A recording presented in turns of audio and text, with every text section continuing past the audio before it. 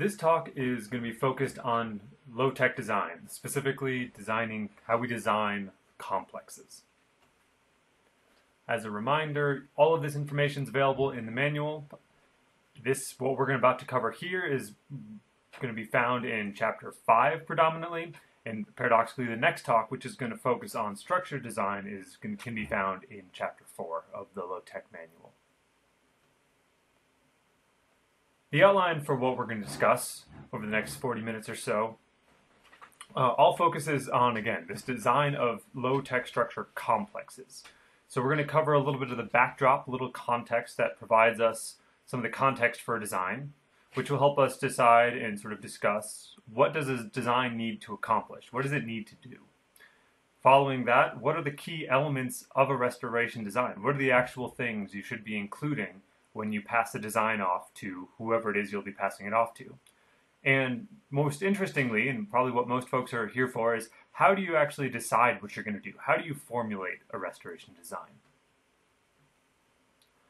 A reminder that the design process takes place within this larger conservation planning process backdrop.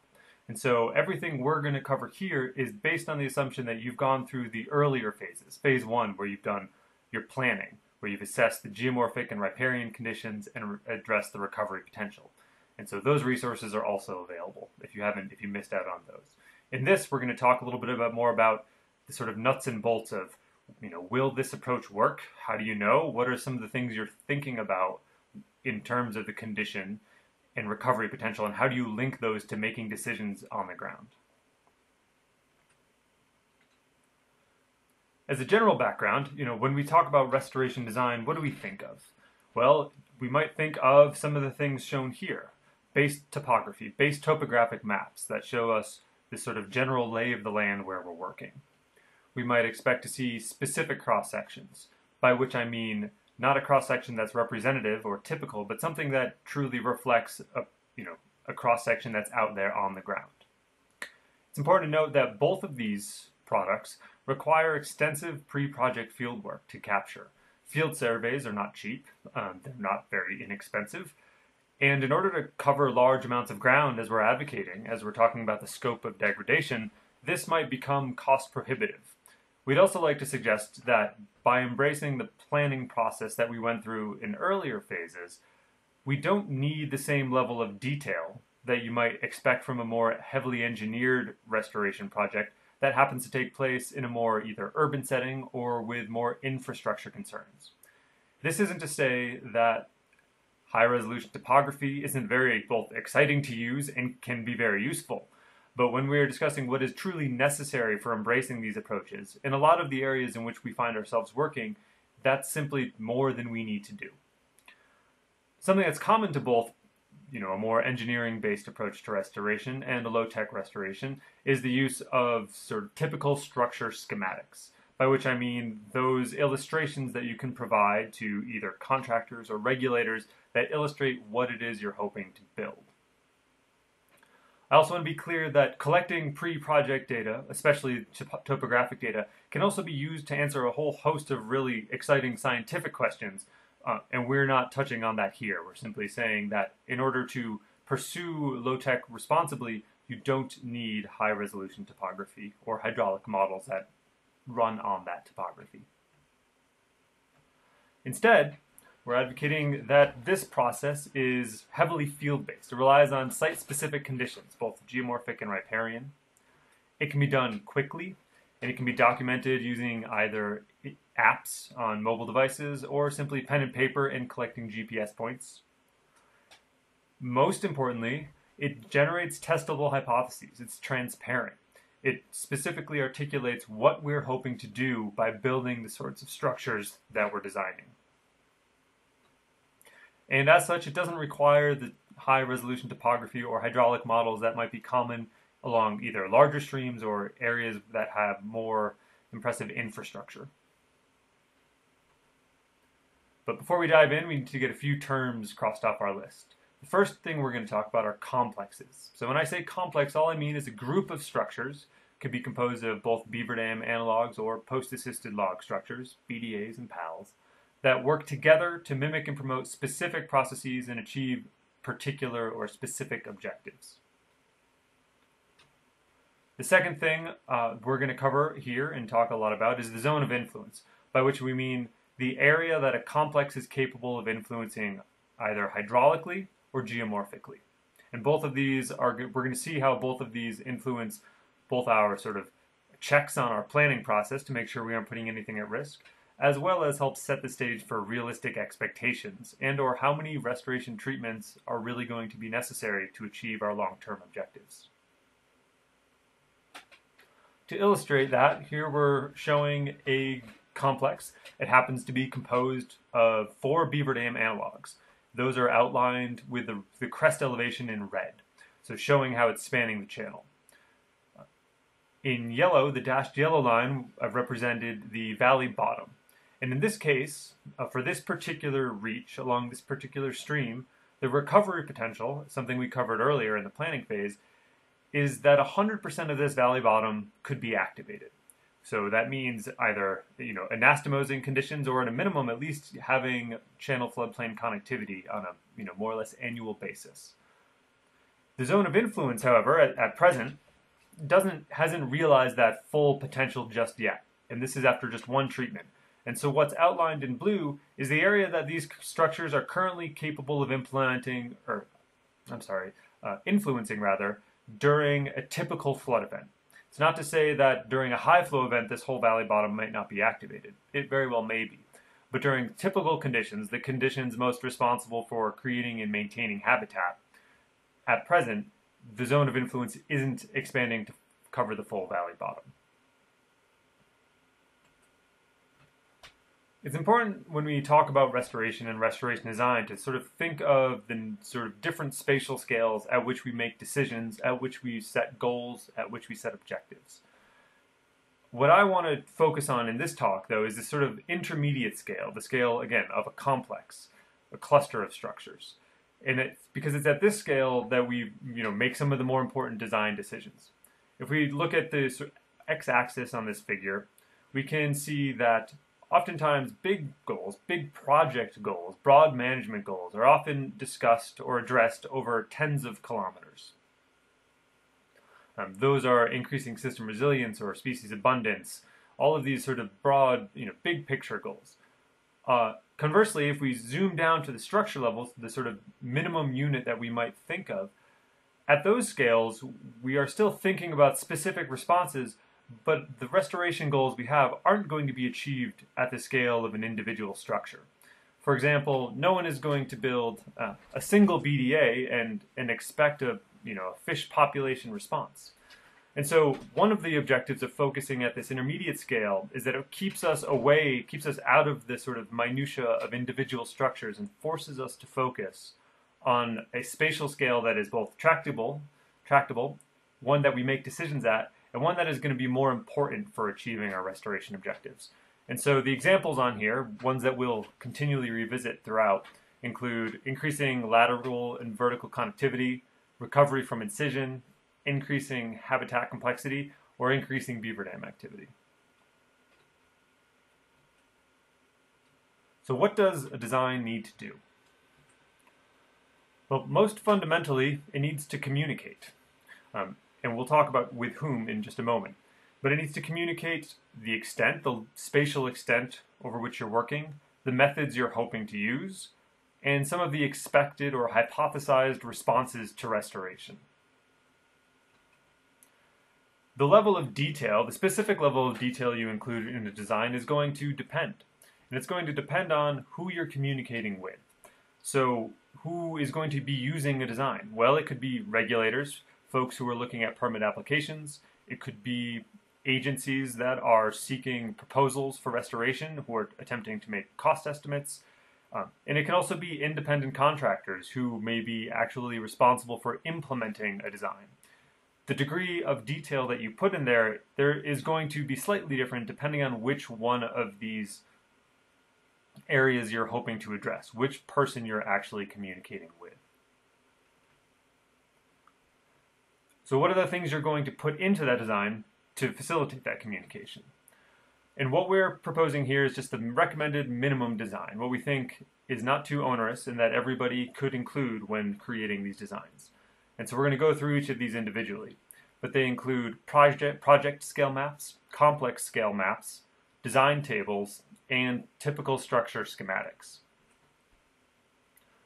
What are those things? Well, a project map is just kind of as it says. It shows complex locations along a drainage network. They can be represented as lines or polygons, and we'll show some examples of this in a moment. It includes complex maps, where we zoom in a little bit to show the specific structure types and either specific or approximate locations of structures within a complex, and it identifies both the zone of influence and the valley bottom where that complex is located. It includes a table where we can articulate much of the same information and provide the sort of both objective of a structure and, a short narrative of how the structures we're building are going to achieve that objective. And finally, it includes schematics, the kinds of illustrations that are often required in streambed alteration permits or, when responding to requests for proposals in order to communicate what actually are you going to be putting in the creek? What is it you're actually going to be building? And that's really important because when the same term has been used to represent a variety of structures, showing specific, or typical in this case, structure illustrations really helps folks on the other side of the equation, whether it be funders or regulators, get a feel for what you're going to do. So first, we'll talk about project scale maps. Project scale map can be something as simple as this. This represents a couple of miles of creek, happens to be in northwestern Utah, and what's been identified along the creek are the different locations of complexes and the objectives of those complexes. In order to provide a bit more context, inset photographs have been supplied to sort of represent some of the variable conditions there, and we'll talk a little bit more about the link between conditions, recovery potential, and design later in the talk. But this simply says, where are you working? And what are some of the things you're hoping to achieve? If we zoom in one step from that to the individual complex, we might see a map that looks like this. And so we've zoomed into that same reach that was illustrated in the first map. It happens to be an incised reach, something you can see from the inset photo. And what's been identified is the valley bottom, so again, the maximum extent that could ever be influenced by restoration. The zone of influence, outlined in green, in other words, what we expect this first treatment to be able to influence. And in this case, the specific structure types and locations have actually been specifically identified on the map. In the sort of narrative that's in the upper right-hand corner, there's a little more variability. It provides a range, 5 plus or minus 2, 10 plus or minus 2 structures. But generally, it gives an idea for what are we hoping to accomplish here. And we'll link back to, or we'll cover in a few slides, we'll cover what some specific objectives are and what that narrative means. But for now, I just want to illustrate this is what a complex map might look like. Another way we can communicate this is through design tables, where rather than having a row for every individual structure, we have a row for every complex. And that might say what the objective is. So here we show 3 different objectives: incision recovery, beaver translocation, and an increase in lateral connectivity. The rough complex length is given, the range of structures that will be built is given, and the range of structure types is also given. And if we scan to the far right column, what we see is this brief description. So we might see something in the case of beaver translocation, for example, and it says, use primary BDAs to create deep water habitat for translocation, and secondary BDAs to support primary dams by reducing head drop and increasing the extent and ponded area for forage, access, and refuge from predation. And so that gives anyone who's looking a really clear idea of what the goal that we're trying to accomplish here and why BDAs are the appropriate tool for it. Lastly, the schematics. And this is something that I'm putting in here to illustrate what they look like, why you might want to provide them, and also to say that these can be used by anyone here. These are available for everybody. They all have a Creative Commons license, you can see in the bottom left-hand corner, and these are for you to use when you're applying for permits. If you're applying for permits where you're hoping to build PALs or BDAs, please use these. These are available online, and they're for everyone to use. We've got a whole bunch of different illustrations there for BDAs, PALs. There's Also, there are also some from the sort of postline wicker weave, the earlier iteration of BDAs, or one of the iterations of BDAs, and these are all there. And so they provide both a cross-section view, a plan form view, bird's eye view, or a profile view to give whoever's looking a really good idea of what you're actually trying to do. If you get these online, you'll also be able to read the text a little more easily, and so they provide a sort of brief description in addition to the illustration that can help increase the understanding and help you communicate with whoever is either building or permitting or estimating costs for the structures you're hoping to design. A quick plug here that these are exactly the sort of spec sheets that can be used in the NRCS Conservation Practice 643. So if you're looking for design drawings, these are those drawings that you can use. And now the most sort of important or perhaps interesting part is, what cues are you actually using on the landscape to make these decisions? When do you want to build BDAs? When do you want to build complexes that only use BDAs? When do you want to build complexes that rely more heavily on post-assisted log structures? How do you actually make these calls in the field? And what's important to note is that you will have done, by the time you get here to this design component, you'll have done most of the heavy lifting that helps you make those decisions. Because what really drives your design is the existing condition and the potential condition. Those are the things that are going to inform what you do. And so in the bottom right of this slide, you see a sort of a figure that illustrates project goals, nested, or complex objectives nested within project goals. And somewhere below that, we have our actual, structure designs. And what's important is that these things are all related to one another. And we'll provide some specific examples immediately coming up here about what I mean by that. But just remember that the design itself is driven by a lot of the evidence and assessment that has come out of the planning process. And so some common complex objectives might include increasing in-stream complexity, incision recovery, beaver translocation, and increasing channel floodplain connectivity. But rather than just say that, we want to pull apart what are the existing conditions that likely lead to those objectives. Well, in the case of increasing in-stream complexity, you likely have low topographic complexity, a stream dominated by planar features or maybe single thread instead of multi-threaded channels, a lack of pool and riffles, wood, beaver dams, etc. If you state that you need to recover from incision, it must mean you're working with an incised channel, characterized by disconnection from the floodplain and steep banks. May also include, very simple in-stream habitat as well. If your goal is beaver translocation, we can assume that in the planning process, you found that there was sufficient forage and, riparian woody vegetation for beaver dam building and for forage. And it may or may not be a, low to moderate complexity stream. Finally, if your goal is increasing channel floodplain connectivity, we can assume that you have an accessible floodplain, but it's not currently being accessed due to a lack of structural forcing, a lack of wood, a lack of beaver dams. It's important to note that when we list these objectives, we are, for the moment, making it specific to this first phase of restoration. We're not necessarily talking about a long-term objective, and that's something we're going to cover towards the end of this talk, is that low-tech restoration in general is really geared towards a more sort of management-oriented approach where we are building on the first treatment to move to a second, to move to a third. More likely than not, we're trying to get away from this one-and-done approach to restoration. And so we may have a long-term goal of increasing channel floodplain connectivity, but in the short term, we might need to recover from incision first. A quick refresher on what the structure types that we are going to be talking about are and how we're going to use them within a complex. PALs are built to mimic wood accumulation. They can be built channel spanning, attached to a bank, mid-channel. They do not or are not designed to form ponds immediately upon construction, and we often use them to alter hydraulics and force geomorphic responses. By contrast, beaver dam analogs, while still hand-built, still using wood, are designed to immediately create a pond upstream of the dam, and therefore they're always channel spanning. Reminder via illustration, PALs, again, can be built in more different configurations, whereas BDAs are always channel spanning and always designed to form a pond upstream.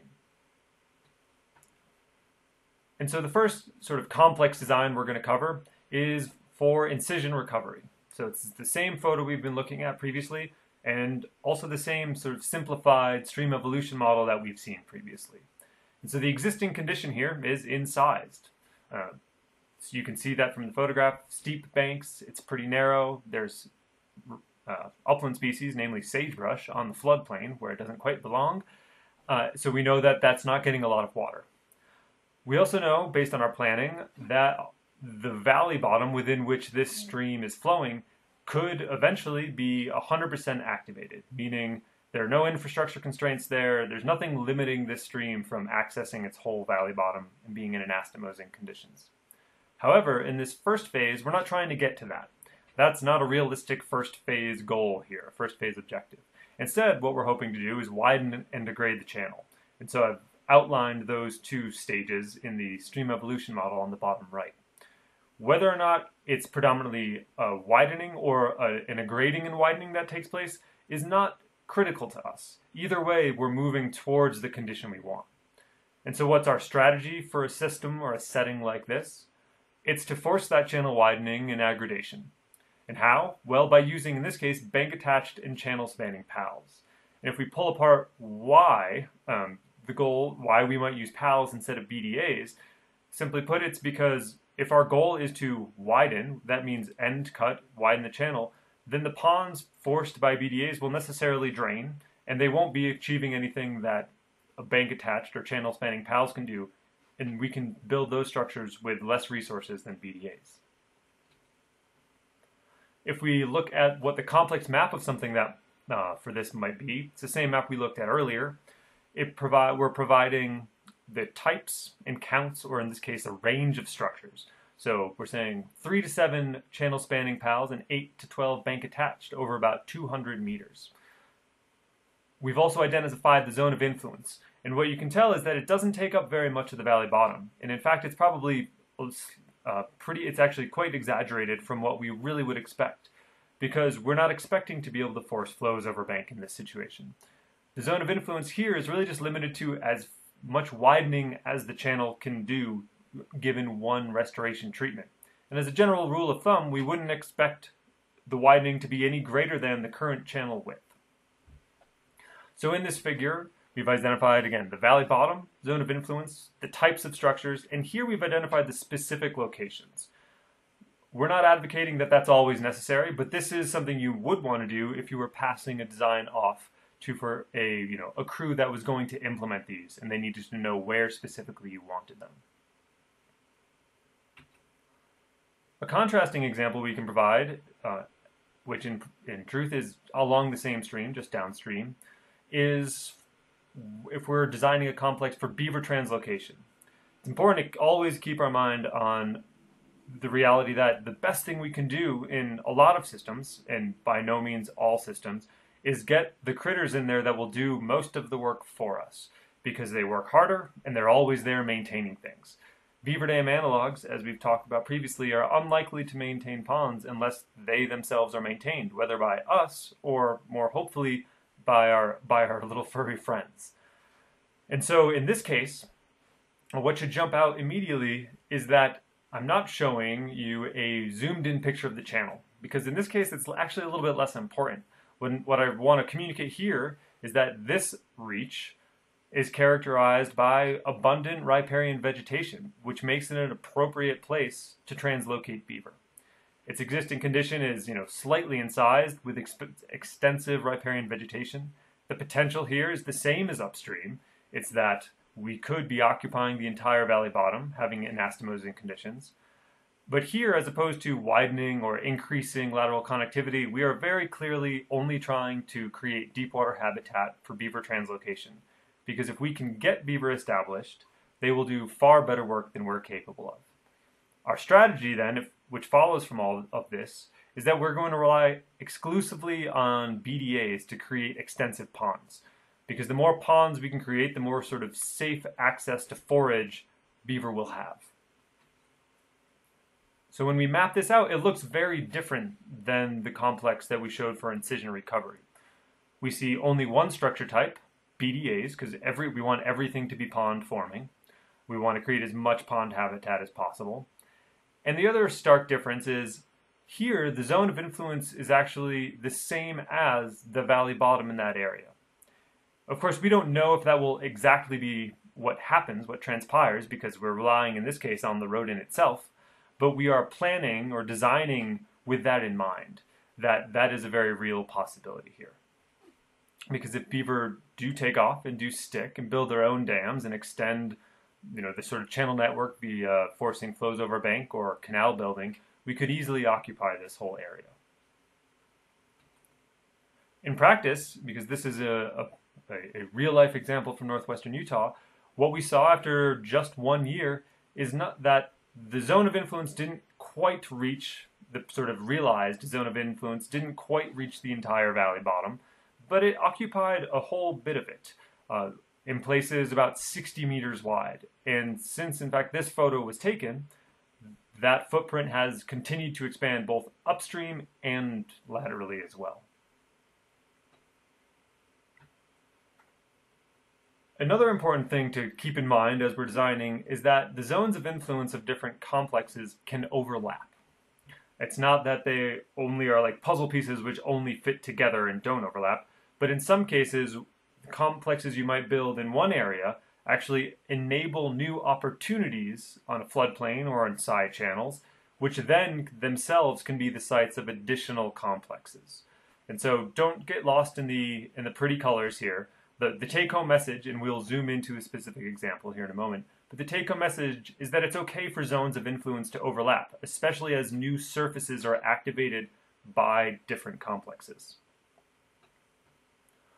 And so first we're going to focus on a complex that was designed to increase lateral connectivity.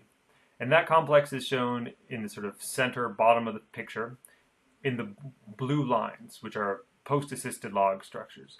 And so what you can tell here is that the goal of this complex is to force flows onto this accessible surface river right. There's a side channel there that's high and dry, as well as a lot of floodplain that could be activated.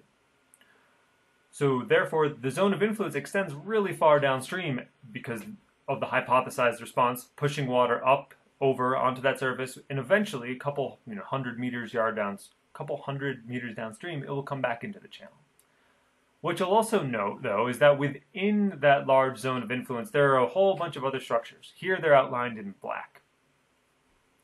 And those aren't being considered as part of the complex because, remember, a complex has a pretty specific objective. Here, the objective is increasing lateral connectivity.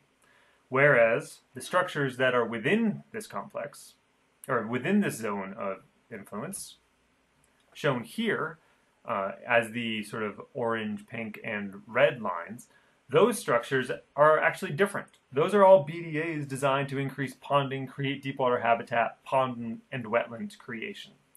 So it's actually the upstream PALs activating a new surface and a new channel that creates the opportunity to build another complex.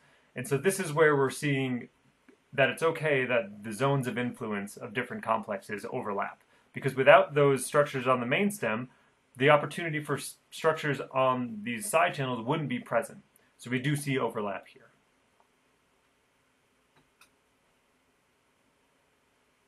This figure is trying to illustrate the sorts of structures and the proportions of different types of structures you would use for varying complex objectives. It's not meant to be a hard and fast rule. It's not based on specific data. So we'll walk through it together.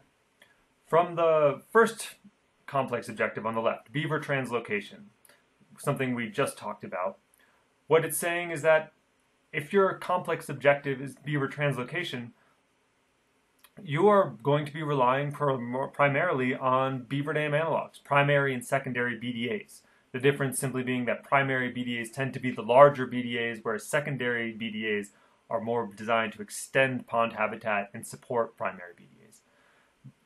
But overall, your complex is going to be composed of structures that force upstream ponding when your goal is translocation. because you can imagine that a post-assisted log structure that doesn't form a pond or is attached to a bank doesn't do a whole lot of good for a translocated beaver necessarily. By contrast, if your goal is incision recovery, you're going to be more likely to use PALs. In this case, or as illustrated here, more specifically, bank-attached PALs and channel spanning PALs, because those are the structures that are most likely to help you force widening. We're not going to cover sort of necessarily the logistic differences and time commitments and resources necessary to build BDAs or PALs, although that is certainly part of the equation in making that decision. More importantly, though, we want to focus on, if you're recovering from an incision, BDAs are not really what you're going for, because the incision recovery process will require the erosion around that structure, which will mean it won't be forming a pond, and you could have just cut to the chase and built some PALs instead of spending the time building what was a very, very temporary BDA or pond formed by BDA. Moving across, if we look at floodplain connectivity, you use a variety of structures, but more of them are focused on being channel spanning, because again, the goal is to force flows up and out of the floodplain or onto the floodplain by creating obstructions in the channel, increasing roughness that will be capable of dispersing those flows. In that case, structures like bank-attached PALs or mid-channel PALs, which are less likely to be able to do that, aren't going to be as effective, so we don't use them as much. The reason that there's always a few structures that might meet those different, that might not be channel spanning in this case, is because it's important to note that on any project, there's always sort of a background level of increasing complexity that can be beneficial. And so we're not saying, we're rarely, if ever, would say, don't use any of a particular structure type. Finally, if your goal is increasing in-stream complexity, it follows that it would make sense to use the widest variety or the most equal distribution of structure types, because each of them will have a different hydraulic and geomorphic influence. And so by varying the structure types, you're varying the sort of structure responses in maximizing your complexity. It's also important to not lose sight of how important flow conditions are to getting a restoration response. Generally speaking, if you implement a restoration project and flow conditions are drought-like for the next 5 or 10 years, what you can expect to see is going to be very different than if you have high flow conditions. And so this figure, if we walk through it briefly, simply illustrates that notion. It says that after you've implemented restoration, after you've put structures in, if you are followed up by low flows or base flow conditions, what you can expect hydraulically or geomorphically, hydrologically, is going to be limited. If you get sort of annual high flow conditions, or your typical floods each year, you would expect a corresponding increase in the range of response that you might get. Greater flow complexity, greater deposition and grain sorting, a little bit more topographic diversity, because some of those geomorphic processes can't be activated at base flow or low flow, and they do require higher flows. At the other end of the spectrum, high flows, we'd expect a wide range of responses. In general, we'd probably expect to see the greatest response, but it's also important to note that really high flows can blow out structures, rendering them, ineffective or gone. And that's not to say that it wasn't worth doing. All restoration, whether heavily engineered or low tech, is still at some level going to be subservient to the flow conditions that you get. This is really designed to help us develop realistic expectations following restoration. The final thing we'd like to address is this notion of how long is it going to take? How many treatments do I need to do before we achieve our goals? And so we're going to use that same stream evolution model we've used before to illustrate this.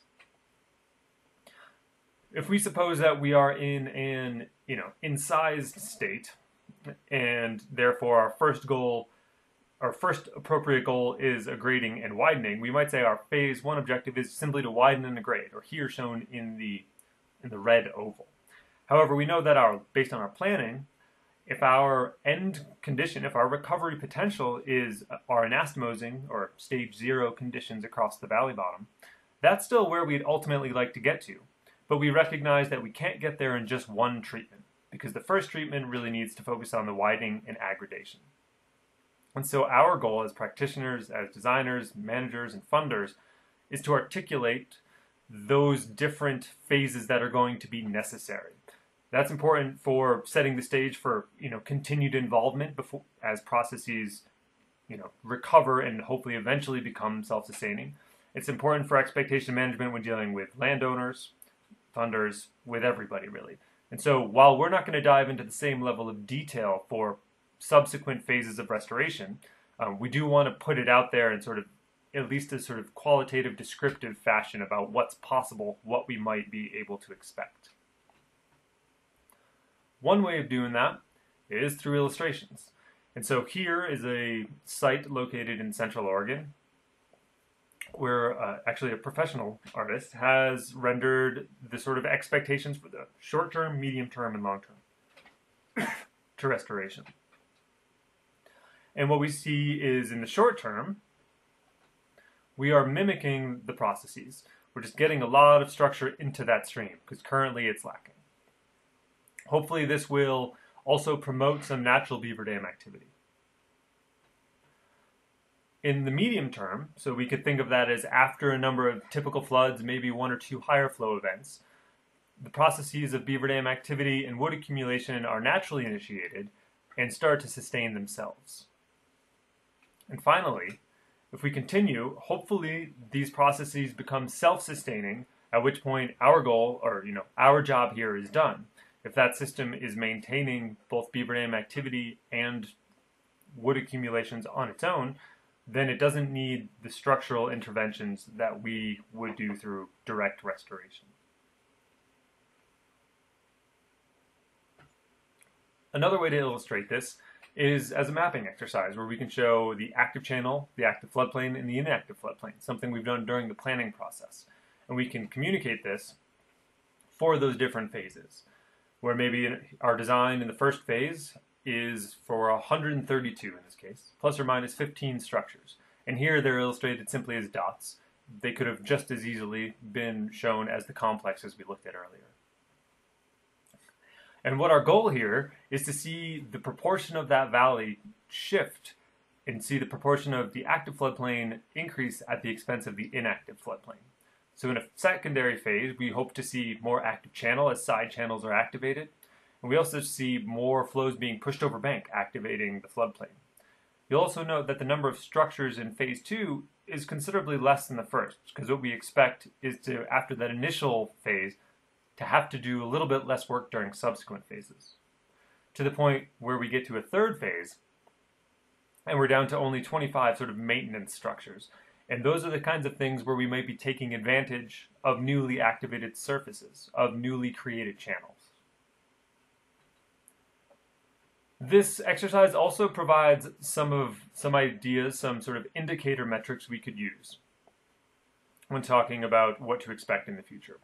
So as we see changes in the proportion of the valley bottom occupied by the channel, the active floodplain, and the inactive floodplain, those are the sorts of attributes or the areas that we could map and use to evaluate restoration. And that's what's shown in the bottom here, in those bar charts. Increasing proportions of active channel, increasing proportions of active floodplain, and a decreasing inactive floodplain. We can also communicate those same ideas tabularly, or in a chart here. And so I don't want you to get sucked in too hard to this, except to focus on that this is taking a stab, this is sort of hypothesizing what a longer term outlook might be. So we have the existing conditions, the as-built, which won't deviate very much at all from the existing, except for the increased number of structures. A 2-year hypothesized response, which could again be more accurately put as a number of flow conditions later. And then finally, some long-term goal that illustrates that this is really where we're trying to get to. And so some of the metrics, some of the indicators we can use are the proportions of the valley bottom. If we could use the stages proposed that we've talked about in the stream evolution model. And we can also use more simple indicators, like simply counting the density of wood accumulations, natural beaver dams, and man-made restoration structures. In summary, low-tech design is really focused on the complex scale, this sort of intermediate scale that forces us to keep our goal, our eyes on the restoration goals that really matter, without getting sucked into the minutia of every individual structure. Though we will talk about structure design in the next talk. It's a rapid, field-based protocol, and it generates testable, transparent hypotheses. It helps us articulate the why, in addition to the what we're doing. It identifies both the valley bottom and zone of influence to help develop realistic expectations.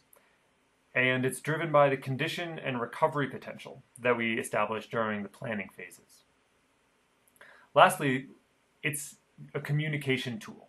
It can be used by regulators, contractors, management agencies, and funding groups.